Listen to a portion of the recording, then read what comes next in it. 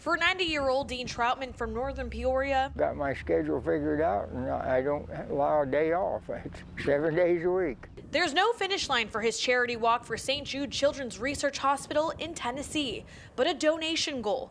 And this isn't Troutman's first walk for the hospital, but it will be his last. If these old legs will hold up and the donations continue flowing into St. Jude, I'm going to continue this circle through 16 states, and I'll return back home next July or August. Today, making his way through Goodland, Indiana.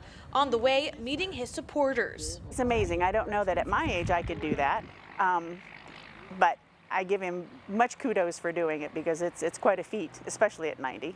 Dean Troutman has walked through highways, streets, and everything in between, walking about 150 miles so far. And he says he's got thousands to go.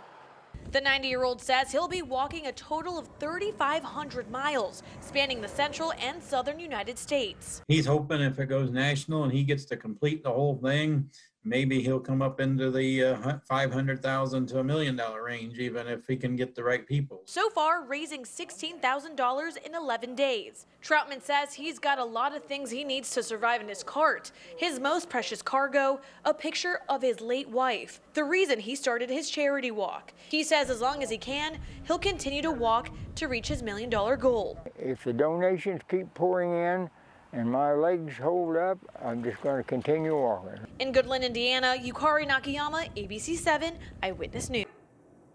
Hey, if you like that video, be sure to subscribe to our ABC7 Chicago YouTube channel.